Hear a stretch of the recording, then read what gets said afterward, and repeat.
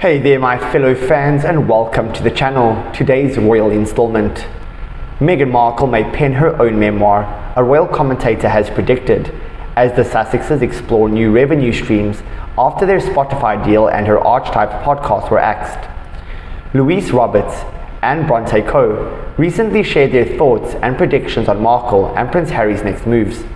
Asked if she believes the end of the Sussexes' reported $20 million deal with Spotify would push Prince Harry to release another memoir following Spare, Roberts responded that she believes it's possible the former Suits star may release her own tell-all book next.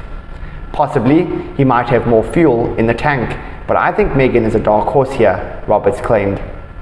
I think it's time for her to unleash her tell-all memoir because of the whole Oprah Winfrey thing. Although the royals can't really control Harry, they certainly cannot control Meghan. And she would talk and talk and talk, so there's no way of nipping that in the bud at all.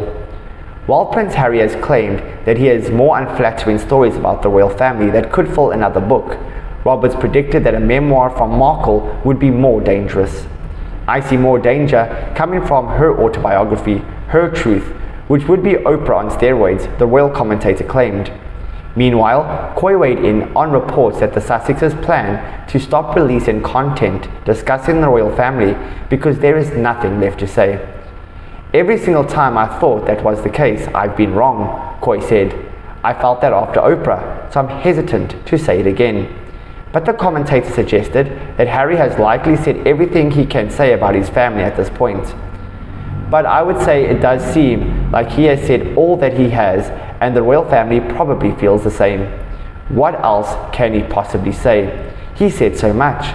So maybe there's a little bit of reassurance for them in that. Surely it's all been said at this point, she added.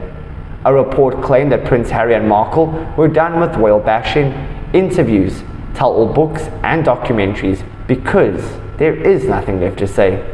However, royal commentator and author Kingsley Schofield wasn't convinced and suggested that the Sussexes are likely nowhere near done with the royal family.